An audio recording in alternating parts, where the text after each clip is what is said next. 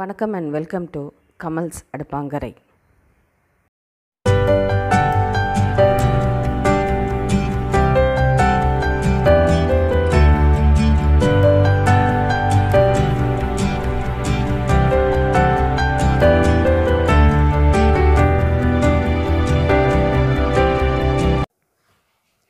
ஒரு பெரிய size cauliflower எடுத்து பெரிய பெரிய பூவாகவே எடுத்துக்கோங்க. அப்போ தான் நமக்கு உதிரி உதிரி ஆகாமல் இருக்கும். ப்ளஸ் அதுக்கப்புறமா நம்ம தண்ணியில் போட்டு எடுத்ததுக்கப்புறமா நல்லா நம்ம தேவையான சைஸ் அளவுக்கு எடுத்துக்கலாம். ஸோ இப்போ இதை முதல்ல எப்படி பண்ணோன்னா, காலிஃப்ளவர் இந்த மாதிரி பீஸாக பெரிய பீஸில் கட் பண்ணிவிட்டு ஒரு கல் உப்பு எடுத்துக்கோங்க.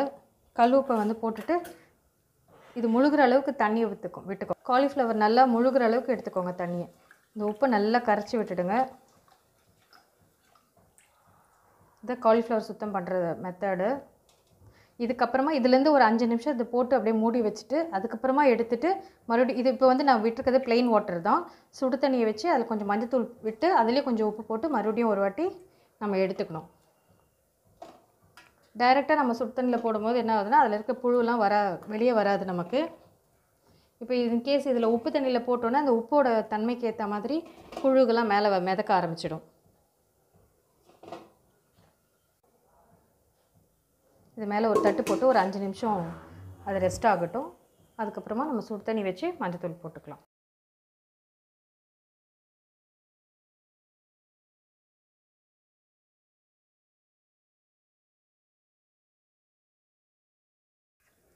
காலிஃப்ளவர் லைட்டாக மஞ்சள் தண்ணி போட்டு தண்ணியில் போட்டு எடுத்து வச்சுட்டு கிரேட் பண்ணி வச்சுருக்கேன். கேப்சிகம் ஒரு சின்ன சைஸ் கேப்சிகம் பொடிசாக கட் பண்ணிக்கோங்க. ஒரு கேரட் நல்லா துருவி எடுத்துக்கோங்க. பீன்ஸ் ஒரு 4 பீன்ஸ் பொடிசாக நறுக்கியிருக்கேன். கேபேஜ் கொஞ்சமாக போட்டிருக்கேன். ஒரே ஒரு பச்சை மிளகாவை நல்லா பொடிசாக கட் பண்ணிக்கோங்க. ஒரு பெரிய ஆனியன் எடுத்து பொடிசாக கட் பண்ணி எடுத்துக்கோங்க. இதெல்லாம் நம்ம ஆட் பண்ண போகிற வெஜ். இதுக்கு மேல் மாவு நம்ம என்னென்ன பண்ண போகிறோன்னா, ஒரு கப் அளவுக்கு கடலை மாவு எடுத்துக்கோங்க. 1 ஸ்பூன் அளவுக்கு கார்ன்ஃப்ளவர் மாவு, 1 டேபிள் ஸ்பூன் அளவுக்கு அரிசி மாவு. இந்த மாவில் கலக்கிறதுக்கு சில்லி ஃப்ளேக்ஸ் 1 டீஸ்பூன் அளவுக்கு, உப்பு 1 டீஸ்பூன், சர்க்கரை 1 டீஸ்பூன், வெஜிடபிள்ஸ் போட்டு வதக்கிறதுக்கு உப்பு 1 teaspoon, plain chilli powder, pepper powder 1 teaspoon. ஒரு கடாயோ இல்லை பேனோ எடுத்து வச்சு 1 டேபிள் ஸ்பூன் அளவுக்கு எண்ணெய் விட்டுக்கோங்க. எண்ணெய் காஞ்சிடுச்சு. எண்ணெய் காஞ்ச உடனே நம்ம பச்சை மிளகா இது எல்லாத்தையும் ஒன்று ஒன்றா போட்டு வதக்கி எடுத்துக்க போகிறேன். இது ஆப்ஷனல் தான். உங்களுக்கு ஃப்ரெஷ்ஷாகவே பச்சையாக போடுறது பிடிக்குன்னா பச்சையாக கூட போட்டுக்கலாம் நீங்கள் ஃப்ரெஷ்ஷாக. ஆனியன் கொஞ்சம் நேரம் வதங்கட்டும். அப்புறமா ஒரு ஐட்டமாக நம்ம ஆட் பண்ணோம். ஆனியன் கொஞ்சமாக வதங்கினா போதும். உடனே கேப்சிகம் ஆட் பண்ணிடலாம்.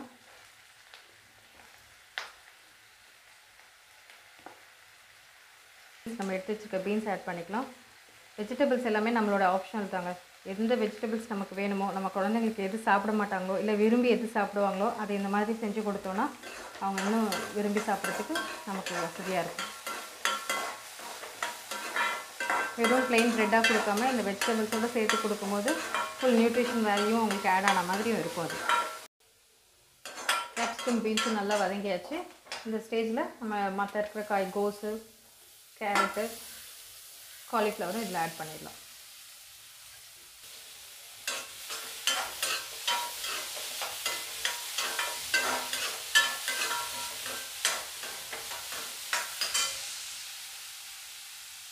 இப்போ நம்ம கூடவே எடுத்து வச்சுருக்க plain chilli powder, pepper powder, salt இதில் ஆட் பண்ணிடலாம்.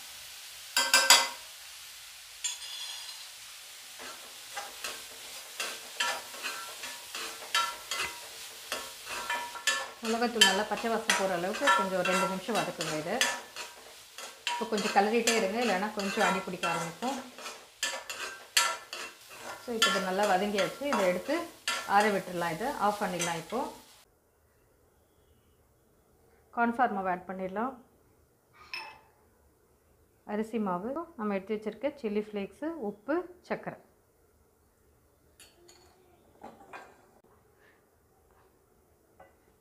இதெல்லாம் நல்லா ட்ரையாக மிக்ஸ் பண்ணிக்கோங்க. இப்போ தேவையான அளவுக்கு தண்ணி விட்டுக்கலாம். கொஞ்சம் கொஞ்சமாக விட்டு அந்த கன்சிஸ்டன்சியை பாருங்கள், எப்படி திக்காக இருக்கா தண்ணியாக இருக்கான்னு பார்த்துட்டு கொஞ்சம் தோசை மாவு பதத்துக்கு நம்ம கரைச்சி எடுத்துக்கலாம். இது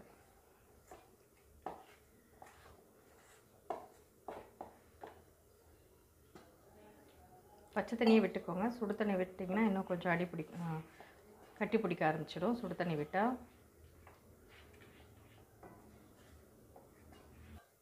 நம்ம ஆல்ரெடி வதக்கி எடுத்தது கொஞ்சம் சூடு ஆறிடுச்சு. இந்த ஸ்டேஜில் வந்து ஒரு டீஸ்பூன் அளவுக்கு லெமன் ஆட் பண்ணிக்கோங்க. இது ஆப்ஷனல் தான், வேணும்னா ஆட் பண்ணிக்கோங்க. இது ஒரு நல்ல ஒரு டேஞ்சி டேஸ்ட் கொடுக்கும் நல்லா. இது நம்ம ப்ரெட்டை வந்து பட்டர் வச்சு ஸ்ப்ரெட் பண்ணி எடுத்துக்கலாம். பட்டர் எப்போவுமே ரூம் டெம்பரேச்சருக்கு எடுத்துகிட்டு வந்துடுங்க.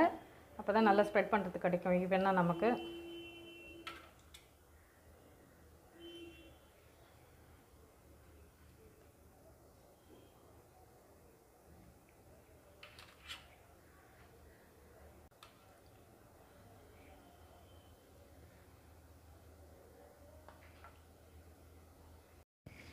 ஸோ இப்போ ஒரு சைடு ஸ்ப்ரெட் பண்ணிவிட்டு நெக்ஸ்ட் சைடும் நல்லா ஸ்ப்ரெட் பண்ணி விட்டுக்கலாம். அந்த மாதிரி எல்லா ப்ரெட்டையுமே நல்லா பட்டர் வச்சு ஸ்ப்ரெட் பண்ணிக்கலாம். இது பட்டரும் யூஸ் பண்ணலாம், ஆயில் வச்சு தடவுற மாதிரினாலும் ஆயில்ஸும் வச்சு யூஸ் பண்ணிக்கலாம். நம்ம இதை ஒரு நான்ஸ்டிக் பேனோ தோசைக்கல்ல வச்சுக்கோங்க. மேலே ஒரு பட்டர் போட்டுக்கோங்க.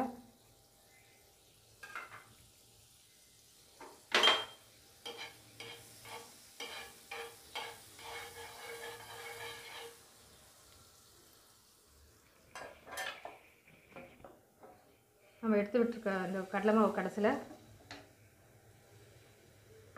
இப்படி கொஞ்சம் இதில் ஆட் பண்ணி விட்டுடலாம். இதுக்கு மேலே வந்து நம்ம ப்ரெட்டை ஆட் பண்ணலாம்.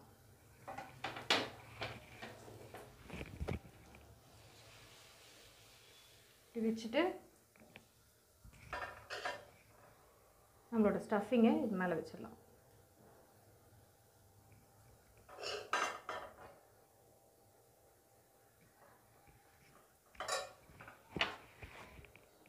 திருப்பி இது மேலே கொஞ்சம் ஊற்றி விட்டுருங்க.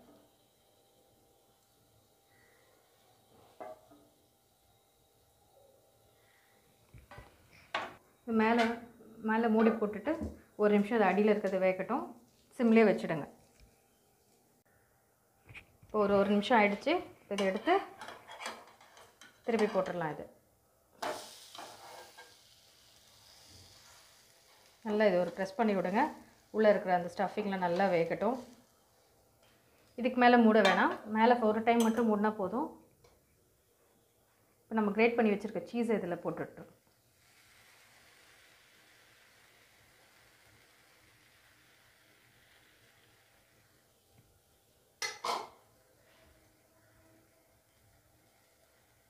ஸோ இப்போ இது இன்னொரு சைடு ஒரு நிமிஷம் ஆனவுடனே இதை திருப்பி போடுங்க.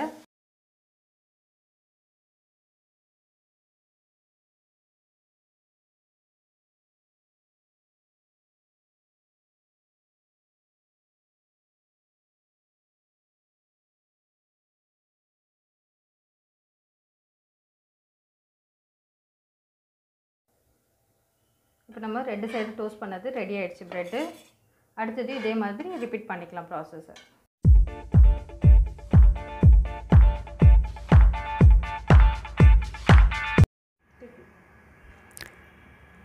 இந்த வீடியோ உங்களுக்கு பிடிச்சிருந்தா சப்ஸ்கிரைப் பண்ணுங்கள். கூடவே இருக்கிற பெல் ஐக்கான் பட்டனை கிளிக் பண்ணுங்கள். ஃபர்தர் நோட்டிஃபிகேஷன்ஸு உங்களுக்கு கண்டினியூ ஆகிறதுக்கு அது ஹெல்ப் ஆகும். உங்களுக்கு இந்த வீடியோ பிடிச்சிருந்தா லைக் பண்ணுங்கள். ஏதாவது கமெண்ட் பண்ணணுன்னு இருந்தால் கமெண்ட் செக்ஷனில் கமெண்ட் பண்ணுங்கள். இது யூஸ்ஃபுல்லான வீடியோவாக இருந்தால் உங்கள் ஃப்ரெண்ட்ஸ் ரிலேட்டிவ்ஸ்க்கு ஷேர் பண்ணுங்கள். மறக்காமல் சப்ஸ்கிரைப் பண்ணிவிடுங்க.